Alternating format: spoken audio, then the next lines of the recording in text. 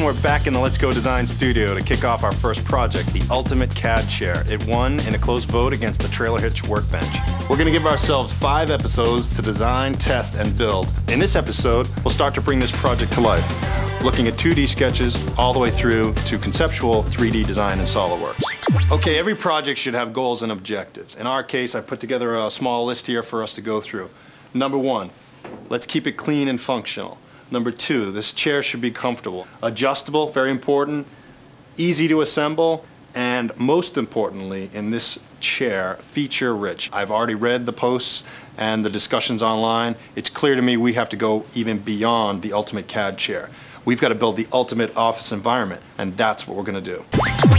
Cube farms aren't exactly the most exciting place to spend your entire day. Even if you had a comfortable chair, you're stuck in a cube all day long. I know we could design something better than this. We should design something better for this.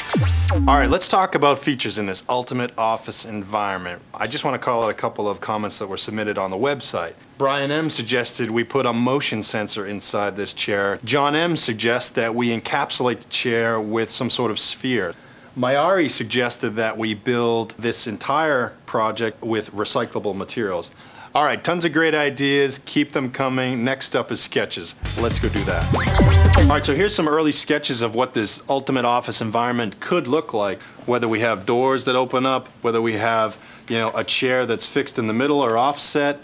Do screens pop out of the desk, or do they float above the design? So this is a great first step, but it takes a long time to come up with hand sketches. And really, if we jump into SolidWorks, we can spend a lot more time being innovative and get a lot more of these ideas brought to life. All right, here we go inside SolidWorks. I've got 3 scanned views I want to use. I've been able to take a front view sketch and put it on the front plane. Pretty simple enough. Gives us a sense of where this entry point might be.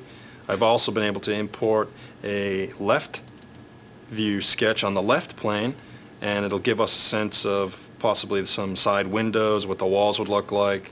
And of course, to finish it off, we would need a top view to give us a sense of where or how this chair might rotate around a center point and not run into the wall spaces.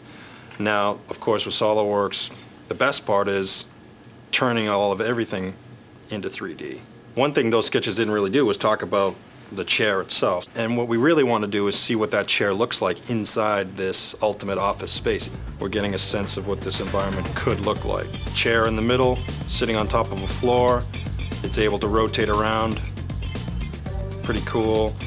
Desk can come in and out away from you. Monitors up above.